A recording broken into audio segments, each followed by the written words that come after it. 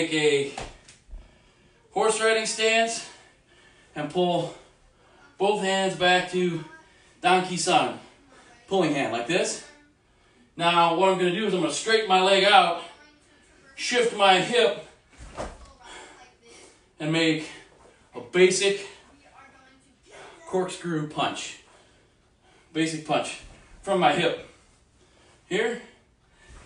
Like that. Alright, so everybody go Junbi. Everybody's ready? Now, let's step back.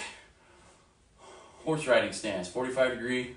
Pull your hands back like this, ready to punch. Go! Here we go. Punching, shift into front stance. So now my back leg's straight and only my front knee's bent. Before, I was here. And why do we do this? So you get used to using your hips to generate big power in your striking. Here we go. Your hips and your feet and your legs. And back. Turn on your own. Set. Net. Das. Yes. You go. Yellow. Chumbi.